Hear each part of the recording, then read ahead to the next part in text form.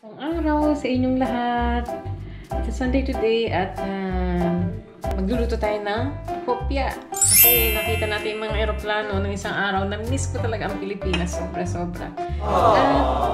Tinatamad akong pumunta doon sa Pilipinas store para bumili ng hopia. Yan. Last week, maybe two weeks ago, I tried to make ng hopia munggo. It was okay as a first try and I'm challenging myself to make a ube filled hopia. Hindi ko nga, lagyan ko pa ng makapuno. Pero tingnan muna natin na how it goes for this one. I'm gonna be following Panaderong Pinoy's TV vlog regarding ube hopia making. Nakita ko siya sa Facebook and then I started to follow him on YouTube as well. Yung recipe po, if you want to follow that, nandun sa kanyang vlog. But anyways, susundan lang natin ito. So may outer, ito yon yung filling natin, gagamitin para sa filling. Ito ang gagamitin natin. Bumili ako nito last week sa Filipino store. Nag-vlog ako doon. I really just wanted to buy ng ube halaya. At nakita na rin natin yung mga nagtitinda doon. Ito naman yung outer filling. So, may mantika siya, tubig, asukal, flour, sifted. Sa Panaderong Pinoy, ng filling niya, kala ko straightforward yung ube halaya na lalagay. Pero, ang advice niya is lalagyan mo muna ng flour, itong ube halaya, 250 grams lang. Ube flavoring, meron ako dyan. Mantika, water, and sugar. Pero inawasan ko to ng mga siguro 3/4 quarter ng sugar kasi ang tamis na nito itong nasa jar. At yung inner filling ng hopia, funny enough, dalawang filling ng pastry mix niya.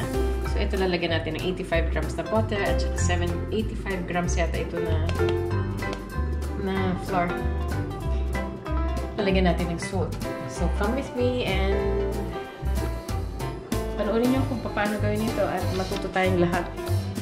So, ito na po, i-mix ko na yung water at saka ang oil. Kasi sunod will dissolve yung sugar.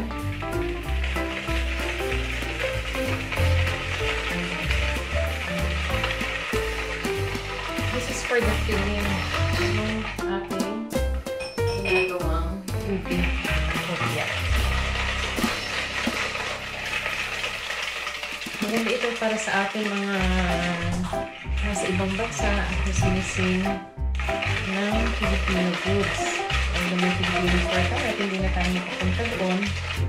It's still good na matutunan natin yung mga basic na paggawa ng paborito natin Filipino desserts.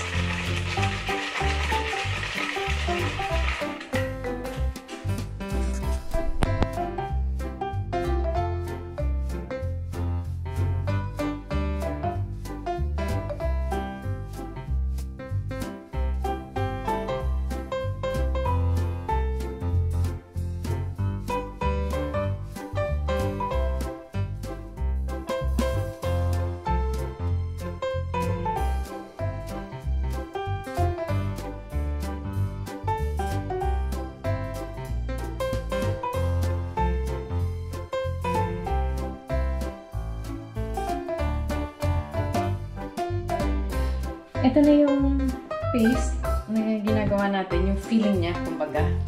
So, napaghalo natin ng flour, yung ube flavoring, yung ube halaya jar, sugar, at saka ng mantika, and tubig, water. We're gonna put a little bit of flavoring dito. Ito na yung natira ko, so I'm just gonna use it all. Bit of salt.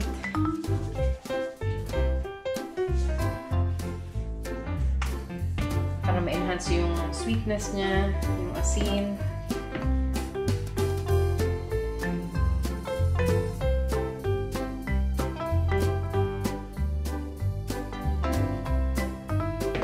So it's really looking good. So lalagyan ko pa ng kaunti na lang. So I really want it ng deep purple and mas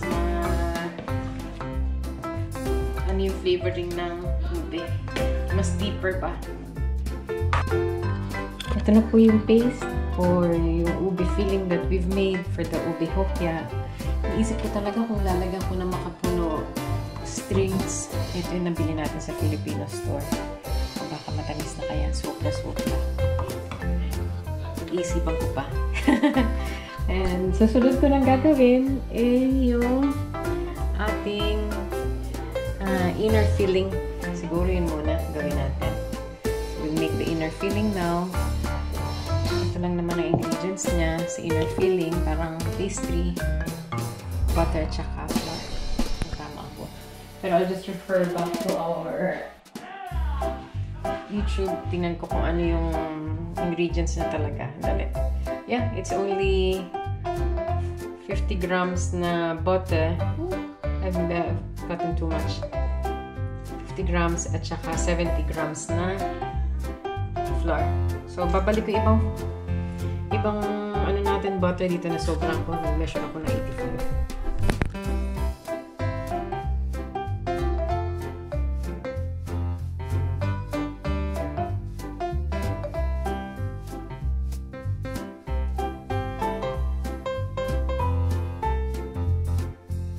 This one is 50 grams of butter and 70 grams of flour. I'm gonna put this aside so it will not dry. It's like doing a pastry.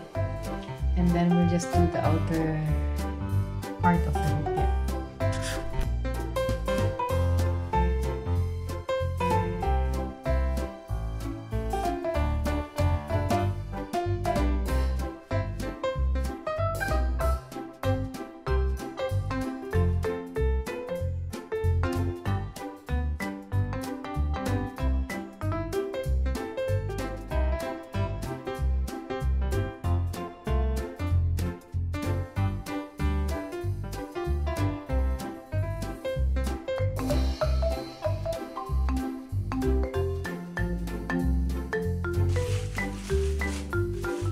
Pares lang po natin ito ng mga 5-10 minutes. At pwede nyo nang gawin yung ube.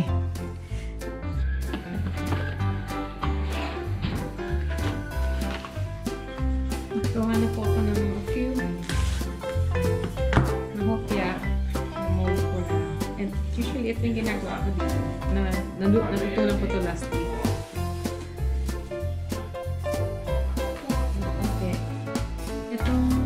Recipe na to is a little bit sticky than the last one that I use. Isa namang recipe na nagawa ako last time was from Madiscarding Nanay. Ito naman kay Panadero Pinoy TV.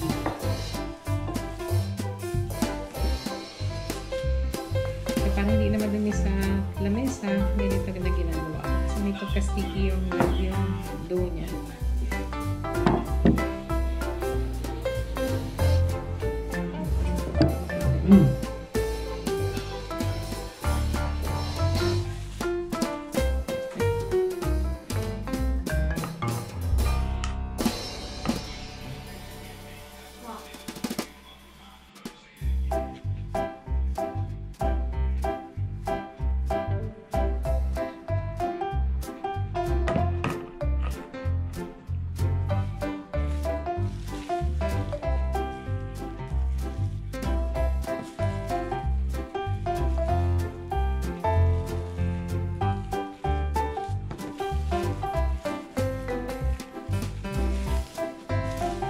Gamit ko ng plastic kasi mas sticky talaga siya. Just make sure na walang butas na sa ilalim.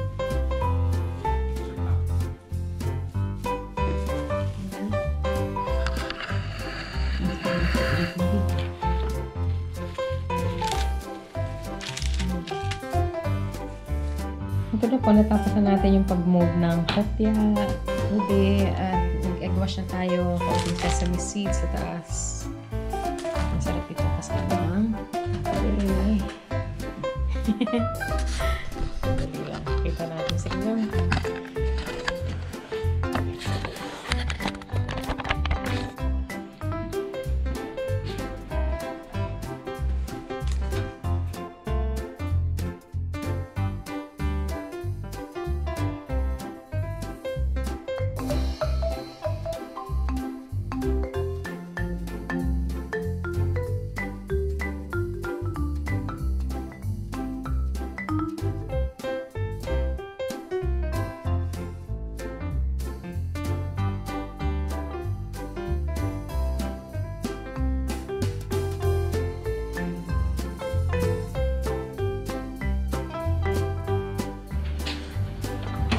Ito po, nilagay na natin sa oven.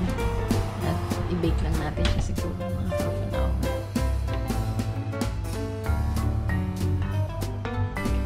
Oops. 20 minutes ko na siya at 220 degrees. Taturn ko lang kasi gusto ko siya maluto rin sa ilalim. Ito na po, naluto na natin yung hopia ube. Ito natin. Papakulo muna ako ng tubig. Gusto kong magkape kasama nito. Magkape na tayo at mag-hopia na ube. Medyo nag-adobo dun ng manok. Signature dish ni June. At every week may adobo sa bahay. Hindi ko mga bata sa lamesa, kaya lang sila ay nag-games. Tikman natin kung masarap itong hopia.